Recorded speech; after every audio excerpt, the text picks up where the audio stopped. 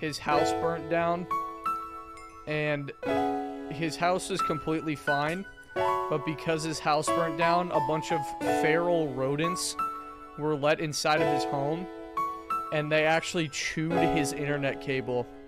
So he currently doesn't have internet.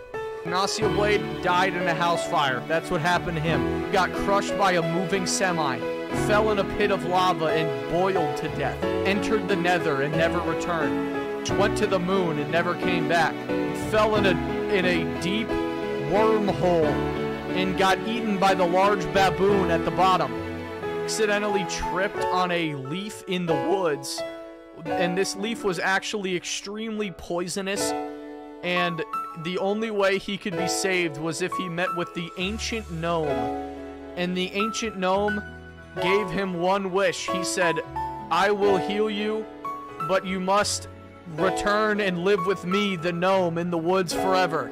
He's asleep, broke his front tooth, and he can't really speak anymore, so he doesn't make video. Okay, guys, I'm done. I've answered everyone's questions, and now we can go back to kind of some more normal, you know, your scheduled bit his tongue and died. You know, you guys got your questions, okay? You guys, do I have everything covered? Huh? Did I cover everything? Huh? Oh my gosh.